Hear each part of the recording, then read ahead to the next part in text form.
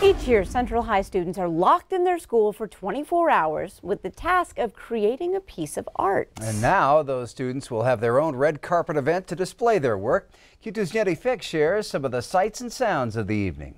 The Clark Martin studio was taken over by Central art students' work in their own art walk. Work that they created during the 24-hour lockdown at their school. We did it over Christmas break so that we'd have an open 24 hours and then time afterwards to rest, because this was very physically and emotionally tiring and very stressful.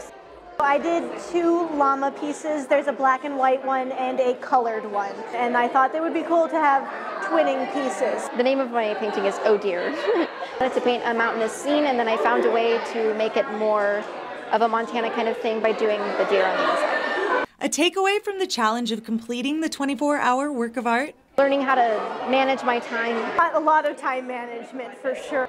There were many head-scratching moments. I couldn't figure out how I wanted the water to look, and I couldn't get it to blend right. And I sat there for 3 hours staring at it. But just as many light bulb moments. It was a lot of just bouncing ideas off of each other and getting critique from each other, yeah. My hope is that once I retire from teaching that this continues to live on.